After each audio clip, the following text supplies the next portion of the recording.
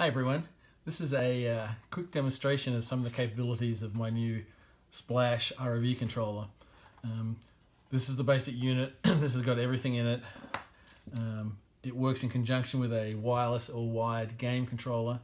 This is a generic brand, but it's also designed to work with the Logitech F710 wireless controller or the Logitech 310 wired controller.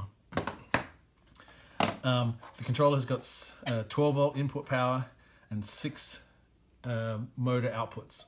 So I'm just going to hook this up. This is the status display, and this is a 12 volt battery.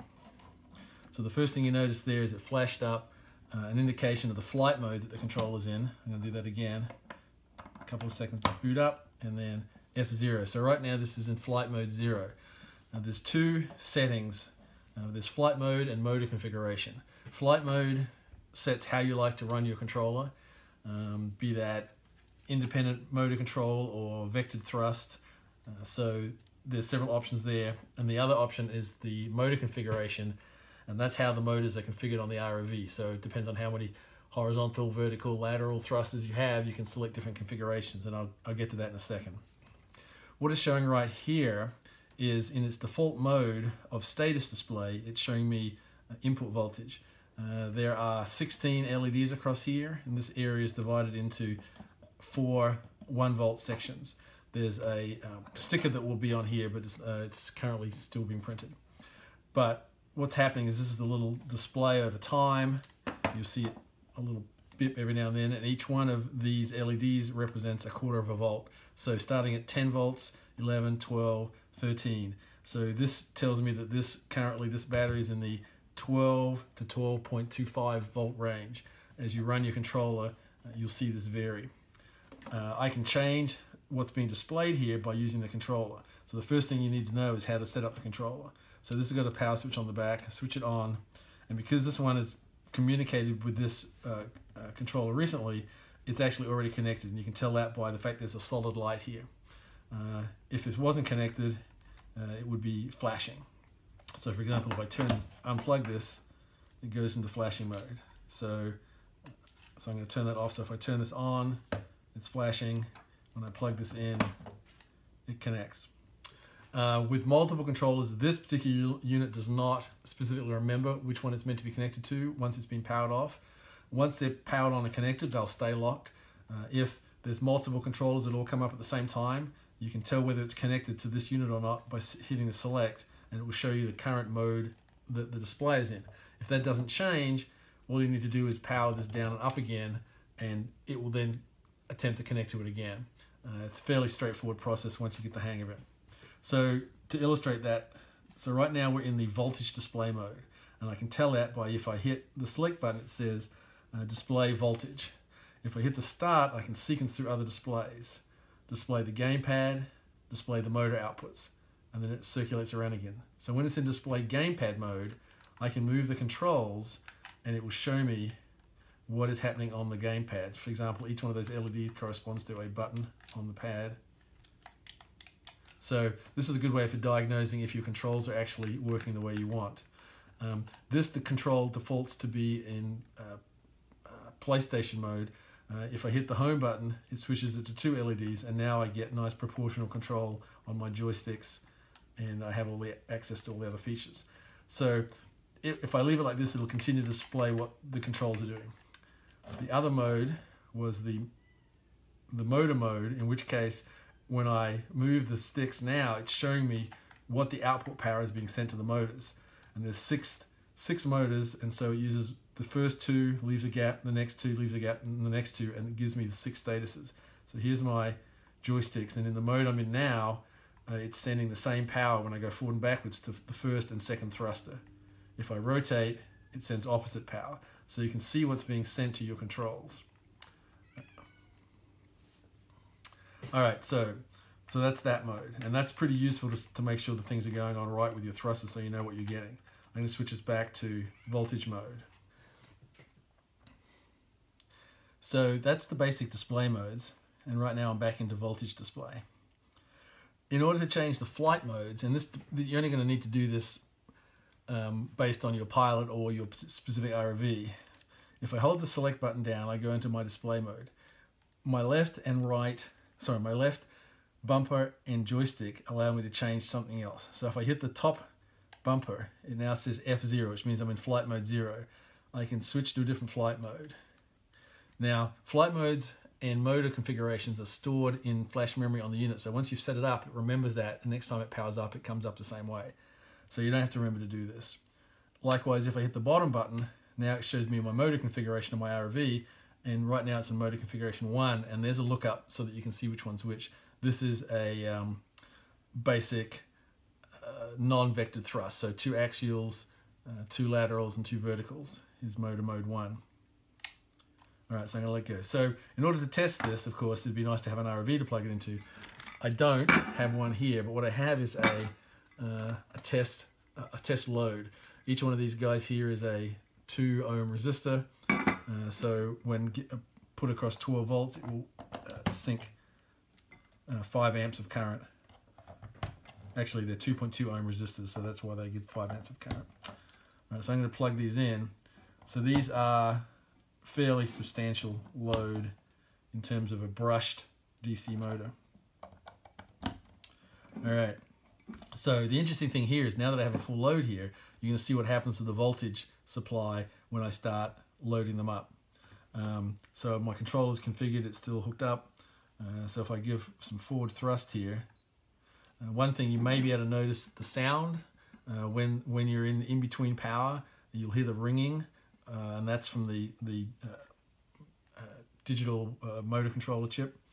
But you can see on my supply voltage when I give it a current, if I give it some more current, this is a fairly low capacity battery. It's just a nickel metal hydride battery. If you had a real power supply, the voltage wouldn't drop anywhere near that much. Something that's always interesting is to see what heat's generated. If I switch to show me my motor outputs, we can see what I'm getting. So when I push forward on the stick, I'm getting 2 motors at 5 amps. So that's 10 amps. If I let's see, if I go full vertical, that's still only give me 1 motor. I think I need to go to a different motor mode here. So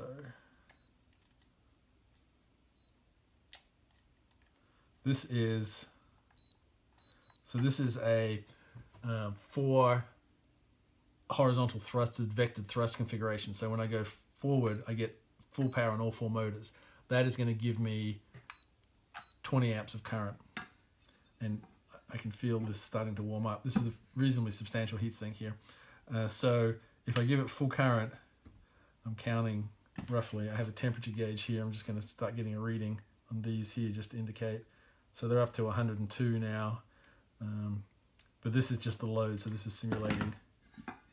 Yeah, it's getting quite warm. Simulating the thrust. So one of the cool things in the software on this thing is the vertical thrust. I'm just going to let that go for a second. So my vertical thrusters are configured on the right hand trigger and bumper button, and you can see that when I hit the top button I get full up thrust, and when I hit the bottom button I get full down thrust. But usually you won't really want that for changing depth. In order to generate your neutral buoyancy, if you don't have perfect neutral buoyancy and you picked up something, you're a little bit light, you really want to trim the thrusters. So what we have in here is we have an up and down trim setting. So I can in fact trim up. So for example, if I needed 30% thrust to be trimmed, it'll stay there, and I can switch between full up and down, but when I let go it goes back to the standard trim. So that's a cool little feature that we just did in the software here. You can reset that trim just by hitting the little X there. So that's one of the flight modes where you have full, so it's assuming you have 6 thrusters on your ROV. Getting warm here. So that's of course translating sideways, that's rotating. You see the difference between those. So you can actually really see a lot of what's going on. You can see the voltage. Currently you can't see the current. That could be a future addition to the design. Now if I were to hold full forward on, and so I'd get 4 thrusters, and then full vertical 6 thrusters, that would take me over the 20 amp limit, and within about 10 or 12 seconds the fuse will blow. which protects the circuitry, protects the logic. You could go with a higher fuse. You just need to pay attention to not keeping that high current for too long, just because of heat generated. But there you go. That's the basic operation of the splash controller.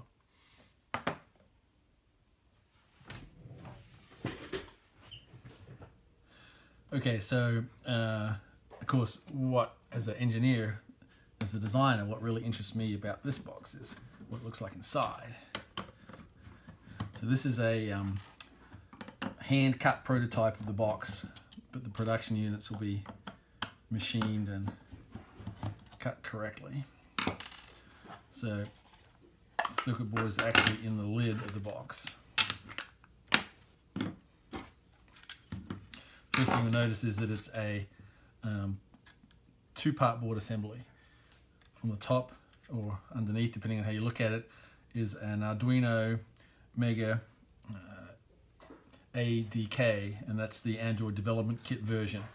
And what's special about this board is that it has a standard USB-A connector that I can plug a wireless wireless adapter for the game controller.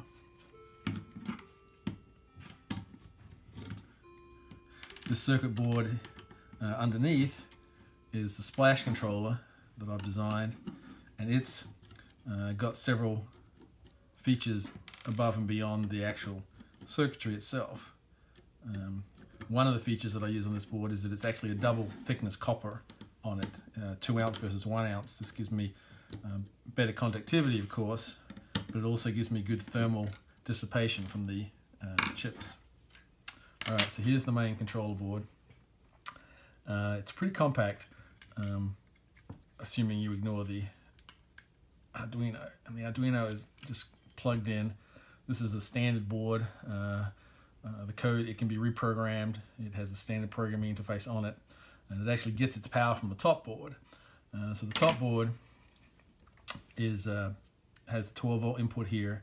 It goes through a high current FET, which is used to do the reverse polarity protection. So if you plug power into this the wrong way around, it just doesn't do anything. It doesn't power the rest of the board, so it protects everything else from fatal disasters, which I'm all sure we've seen at one point or other.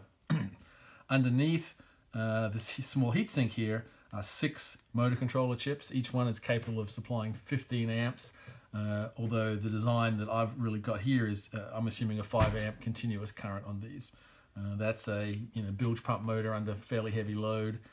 If you exceed the capacity, they'll start getting fairly warm and then they'll shut down. There's a lot of protection on these chips. There's under and over voltage protection, there's short circuit protection, there's thermal protection, so they're pretty good. They have a very low internal resistance, in the order of 50 milliohms, I believe, I'm sorry, 70 milliohms. These aren't the 50s, these are 70 milliohms. So heat dissipation is minimal, as you saw from the previous demonstration. I have a circuit board that has this heatsink removed, and I'll just show that at some point. This is designed to be fairly low profile so that it can fit inside this control box. If this board was ever redesigned to be independent of the Arduino, then this could use a bigger heatsink.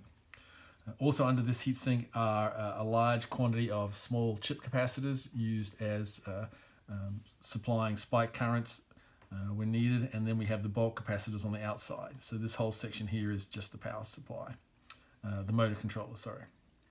The module on the end here is a little piece from Adafruit, and it provides the 16:8 LED grid that I use for diagnostics and status information.